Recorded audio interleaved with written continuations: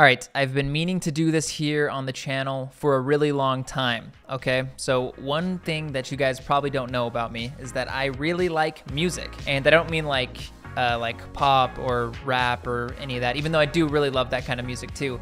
But I mean specifically original soundtracks. So a lot of the time when I'm just hanging out or maybe I'm doing work or something, I really like to put on like a video game soundtrack, like The Legend of Zelda. I still love that music, it still holds up. Or maybe I'll put on a movie soundtrack like Inception or something like that, just to really get my blood pumping, you know? So I think you get the point. But naturally, I have some very strong opinions about the Call of Duty lobby music, which I think over the years, you know, the Call of Duty lobby soundtrack has become an iconic part of each game. I guarantee most of you out there in the past year have seen a meme that has the Black Ops 2 lobby soundtrack in it. So I figured it was finally time to put together my definitive Call of Duty lobby soundtrack tier list. So as per usual, we've got our God tier up here, we've got A, B, C, and the lowly Piccadilly, which, as we've always done here on the channel, is the worst of the worst. This is the place you never want to be. And this is just a template I found online, so I cleared out some of these rows right here. You really don't need that many.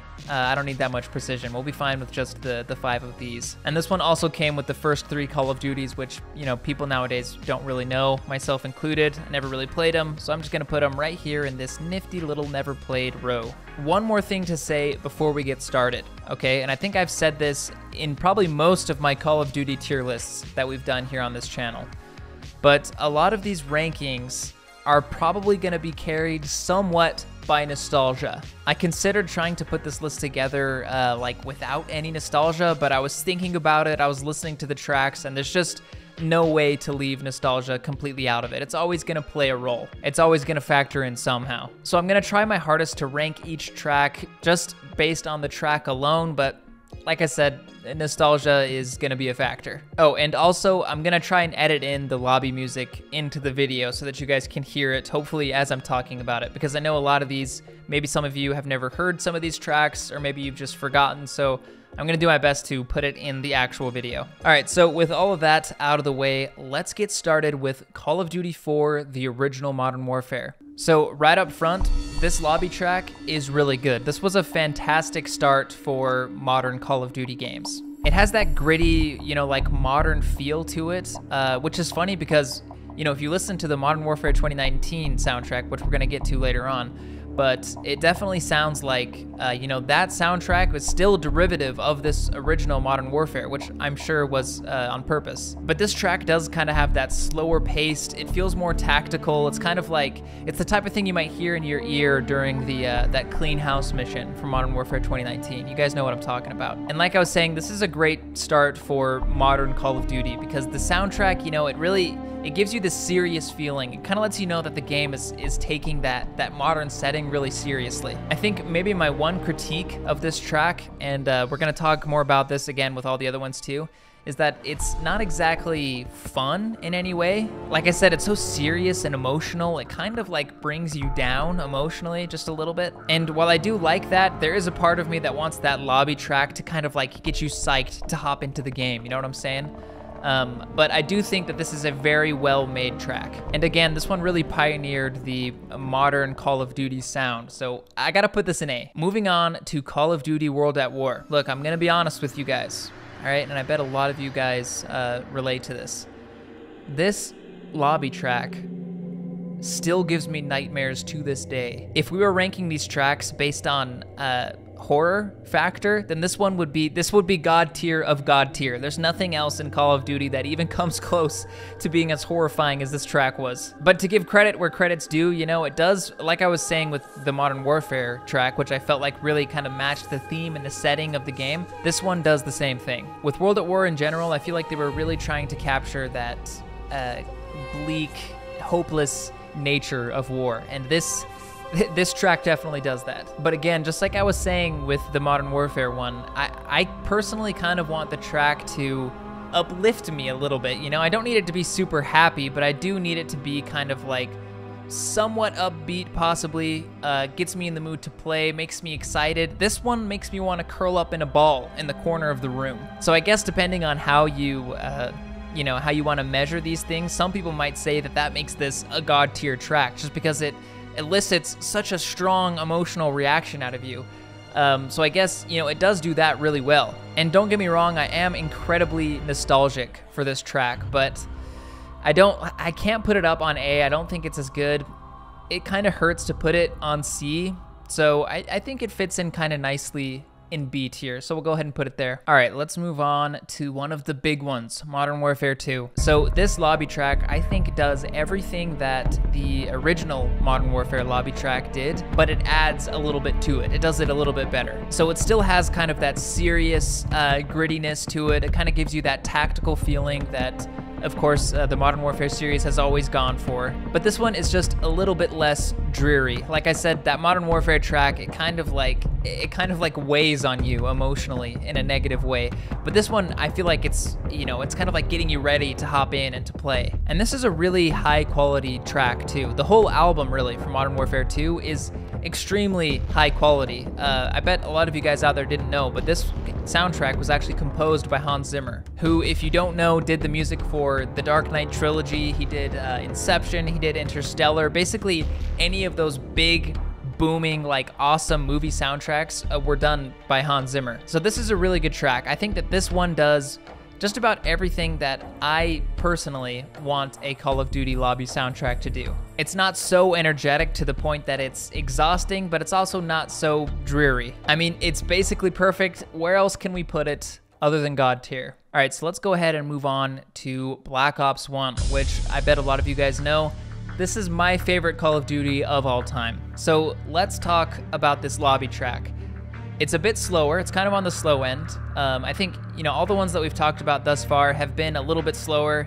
As you'll see, though, as we get into the more modern games, for some reason, they really pace these things up. The new ones have a lot more energy than these old ones do. But this one still has kind of that slow feeling to it. It still kind of has that tactical, military sound. Only here in this one, we start to get a little bit of the those electric guitars mixed in, which I think works for the most part here in the Black Ops 1 soundtrack. As the Black Ops games go on, in Black Ops 2, like we'll talk about in a second, they go overboard with that, but we'll get there. This is a great track. Like I said, this is my favorite COD. I have a lot of nostalgia for this track. I don't think you quite feel it in your stomach as much as you do with this Modern Warfare one. Like I was saying, man, that Modern Warfare 2, that Hans Zimmer soundtrack, it really, like, you feel it in your bones. So I don't know if I can put this up with Modern Warfare 2, but it definitely belongs in A tier. This is, like I said, one of the better Call of Duty lobby tracks we ever got. All right, so moving on to Modern Warfare 3. This one definitely picks up the pace a little bit. Definitely the most energetic theme that we've talked about thus far. It's got some pounding drums, you know, it's a little bit faster. I'd say almost to the point of being like a little bit invasive on your menu experience, you know? Sometimes you're just chilling out, you're trying to put together your class.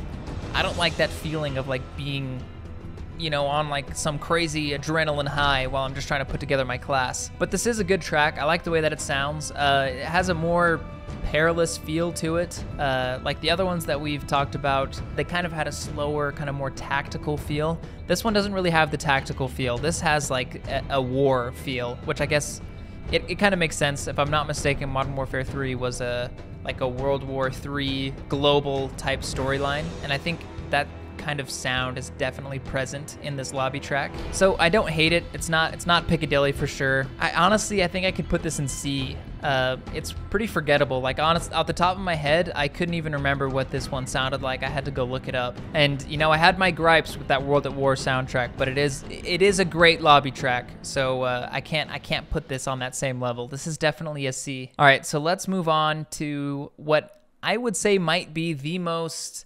recognizable Call of Duty lobby music, and that is Black Ops 2. So what does this track sound like? Well, this one takes a serious turn into electric territory. This one is so different from anything we had heard in Call of Duty at this point. Black Ops 2 being a futuristic game, they decided to make this track really electronic sounding. It's like a techno track. It's fast, it's upbeat, it's really electronic. Like I said, we have electric guitar, the drums are hitting really hard. You have some of these distorted sounds thrown into the mix, and there's even, if I'm not mistaken, there's even like some dubstep sounding things in there too. So look, I got nothing against electronic music. I like it just as much as the next guy, but I do not like this lobby track. I'm sorry. I know I'm really gonna get flamed from you guys for this one, but this is just not the type of sound I like to hear while I'm chilling in the lobby. Like we talked about with the Modern Warfare 3 track, this one is just, it's really invasive, you know? It kind of like, it keeps your heart pumping even though you're not even in a game. You're supposed to be chilling out. And I guess maybe some people like that. I bet there are people out there who kind of love how it just maintains that really high energy even in the lobby. But also this track just kind of has, for lack of a better word, I'm gonna call it a dude bro vibe to it. There's something about it that's just kind of douchey to me. I mean, I don't know I don't know if that's just me, but that's kind of like the feel that I get from it. So I don't really like that sound. I don't really like the way that it's supposed to make you feel while you're just hanging out in the lobby. I know most people will put this in God tier. I'm pretty sure a lot of people would put this in God tier. I would put it in C. I don't really like it, but like I said, nostalgia is playing a factor. You know, when I listen to it, I get that warm, fuzzy feeling just from the memories I have from Black Ops 2. So I'm gonna go ahead and put this in B. All right, so Call of Duty Ghosts. This one is a very noticeable return to kind of like that original Call of Duty 4 Modern Warfare sound. It's slower, it's more serious, it gives you that tactical feeling. It isn't quite as heroic as I'd say the Modern Warfare 2 and the Black Ops 1 tracks are. Those ones have a slightly more triumphant feel to them. Ghosts is more in line with that Modern Warfare, that original Modern Warfare track. It's perilous, it's slow, it's tactical. I do like the grittiness that this brings. Like I said though, you know, my perfect lobby track is that Modern Warfare 2 track that does have that triumphant feeling to it. This one brings you down a little bit more emotionally. This is another one of those like the Modern Warfare 3 one where off the top of my head, I had no idea what it sounded like. I had completely forgotten. So I guess there's that, you know, it's a little bit forgettable. I'm gonna put it in C with that Modern Warfare track. All right, so Call of Duty Advanced Warfare. This is an extremely underrated lobby track from an extremely underrated Call of Duty game, actually, as a whole. Funnily enough, this one does not sound as futuristic as Black Ops 2, even though Advanced Warfare, in terms of, you know, gameplay, is way more futuristic. This track does have some of those futuristic kind of like techno sounds, but it does still sound grounded in that tactical classic Call of Duty feeling. My one big complaint with this track is there's this weird sound that it plays over and over again.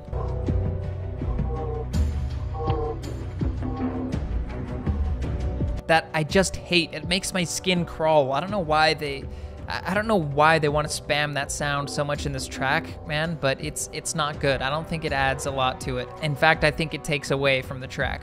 If it weren't for that sound and that sound alone, I'd put it up in A, because like I said, it has a slower tactical feeling. It has that heroic vibe to it. You know, it's checking off all the boxes like we've already been talking about. But that one part was just like, it made me want to turn off the lobby music when I was playing this game. So I can't put it in A. But I think it fits nicely in B, so we'll put it there. Moving on to the infamous Call of Duty Infinite Warfare. Honestly, this is another great track. It does have that futuristic sound to it, obviously, this being, I think, probably the most futuristic Call of Duty game that's ever been made. But when I listen to this track, though, it does kind of remind me a little bit more of that older Modern Warfare style. I feel like they were trying to bring that back just a little bit and kind of mix it in with the modern futuristic stuff, which I appreciate. It's good. So it is a little bit slower. It sounds more serious. Like it kind of, you know, it makes you feel like the emotional stakes of the game are much higher when you listen to this. And I think my only real complaint with this one is that it's just a little bit more on the depressing side, which, like I've probably mentioned, I think 4 or 5 times by now, I don't really like hearing that depressing lobby music. If I'm gonna be playing this game for a whole year, you know, that depressing music, it's gonna take a toll on me eventually. This one is really tough. It's definitely a B or a C. You know, it's kind of right there on the line. I do feel like I like it pretty much just about as much as I like that Advanced Warfare track, so we'll put it in B. Alrighty, Black Ops 3, probably the most beloved futuristic Call of Duty game. And while I was not really a fan of the gameplay that Black Ops 3 had to offer, I have to admit that this is a great lobby soundtrack. So when you listen to this one, you can definitely tell that it's a Black Ops track. It sounds like a continuation of that Black Ops 2 lobby track, but like I was saying with that one, my big problem is that it was so fast and it was so invasive that I didn't like listening to that when I was making my loadouts and stuff. I think this lobby track punches just as hard as that Black Ops 2 track did, but it's a little bit more reserved. So it's a little slower. I feel like it holds back just a little bit, and that does wonders for the track. I definitely appreciate that when it comes to menu music. So it's definitely not supposed to give you a tactical feeling, you know, like the Modern Warfare games did, but it does give you like a distorted, robotic type feeling, which obviously is what they were going for with Black Ops 3. As much as I don't like this game, I have to admit, I like this track a lot. I think it's great. This is going in the A tier. All right, Call of Duty World War II. I'll just be flat out here. I think that this is a really boring lobby track. I don't think they were trying to do anything interesting at all with this. I think really what they wanted it to sound like was a kind of like a World War II Hollywood movie. It has that triumphant feeling, which, you know, like I said, I appreciate that. I like that. When you listen to this, it makes you feel like a hero, but it's so generic, man. It's so boring. It sounds like I could have written this. I mean, I couldn't have, obviously, but it's so simple and generic that it makes me feel like maybe I could have. And to be fair, I think that's the kind of the theme that they were going for with the whole game. They wanted it to feel like a classic, generic World War II story. So I guess maybe I could give them a couple points for hitting the mark, but I don't know. This one might be Piccadilly, guys. We're throwing it in. I'm sorry, any World War II fans out there. All right, Black Ops 4, underrated Call of Duty game. I don't like this lobby track. This one sounds like the twin brother to the Black Ops 2 soundtrack. It's got that dude bro sound, you know, it's the electric guitar, it's really fast, you have the electric drums in there too. I just remember playing Black Ops 4 feeling like this music was like screaming at me the entire time while I was in the lobby, and yeah, I don't like that feeling. So to me, the quality of this one is right on par with that of Black Ops 2, but I don't have that nostalgia for this game so much. Even though, like I said, I feel like this is an underrated Call of Duty, I don't have that same nostalgic feeling for this track, so it doesn't carry it up to B like we had with that Black Ops 2 one. I'm gonna have to put that in C. All right, let's talk about Modern Warfare. So I do have to say that this, I think, is the only Call of Duty game that actually had rotating lobby soundtracks. Or maybe not rotating, but they added in new ones with each season. So Season 0 had one. I think it was actually the same one for Season 1 too. But then Season 2 came, and 3, and they changed it each season after that. So there were a lot of different lobby tracks. I feel like quality-wise, they're all kind of on the same level. So I don't think I need to talk about each one individually, but we can kind of talk about all of them as a whole. But yeah, the lobby music in this game was fantastic. This is really, really good music here. Like I mentioned in the beginning of the video, I do feel like they were trying to kind of harken back to that original Modern Warfare sound with this music, and they definitely successfully do that here. This lobby music does remind me of that original sound, but modernized, ironically, which, you know, this was Modern Warfare at the time, but of course that game is so old now that things have changed, and I feel like they kind of brought that same idea to our present day. Again, it's back to that tactical feeling, you know, it feels like you're walking around, you're checking the corners, you're ADSing, which ironically is the the gameplay style of Modern Warfare 2019. But it does make you feel just generally, more on edge when you're listening to it. So these lobby tracks were kind of interesting in that a lot of them sounded really perilous and intense, and then they had moments where it would be like triumphant, which was really cool. So it kind of bounced back and forth, and I feel like I never really got sick of hearing the same part over and over again. But I still love the music from this game. Like I said, sometimes when I'm working or just hanging out, I like putting some soundtracks on, and I still listen to this Modern Warfare soundtrack. I think it's really good. It's one of the best ones we've ever had in Call of Duty. It's God tier. All right, we're almost done. Let's talk about Black Ops Cold War. This is one of the funniest Call of Duty soundtracks we've ever gotten. It sounds more like a dance track that you'd hear in a club, you know, or maybe a club in the 80s, which I guess makes sense since this game does take place in the 80s. So give them props where props are due, I suppose. But yeah, this one doesn't even attempt to sound tactical or gritty at all, which I guess is kind of cool. You know, I appreciate the fact that they went for something new and they tried to shake it up here. Personally, I don't think that this one really resonated with me too much, but it never bothered me hearing it in the lobby, which I can't say the same for a lot of these other ones. And it was kind of catchy, you know, sometimes I'd turn off the game and I'd still be... But yeah, just in terms of my own personal taste, like everything else I've said, I think I prefer that tactical feeling over this dance party feeling that this one gives me. But at the same time, I don't really have anything against this track, so we'll put it in B. This is kind of like, this B tier is kind of like, you know, the ones that I like, I don't hate, I don't mind listening to them. And that's why, you know, it makes sense that we have a lot in this B tier, I think. Moving on to our final game of the list, Call of Duty Vanguard. So this game has only been out for, I think, like about a month at this point, and it's hard to say how the music is going to hold up over time. Maybe even they'll add in more like they did with Modern Warfare. So it's hard to judge it 100% accurately right now at the moment, but for now, I really like this lobby music. So let's go over all the things that we've learned putting together this list, the things that I like and the things that I don't like. I really like a heroic feeling to the music, and this definitely has that. Overall with Vanguard, I think they were going for kind of like a comic booky feel to World War II, which I'm liking at this point. And the track has that cool comic booky triumphant feel. It's not too fast, check. It's not too invasive when I'm putting together my loadouts, which is especially important here since we have 10 frickin' attachments to put on each gun. And also I want to give this track points for being unique in its own right. You know, my big issue with that World War II track, the thing that got it put all the way down in Piccadilly, was that it felt so boring and generic that like I just wanted to fall asleep when I was listening to it. This one is a bit more bold, it's a bit more unique. I feel like a couple years down the line, people will still be able to recognize this music.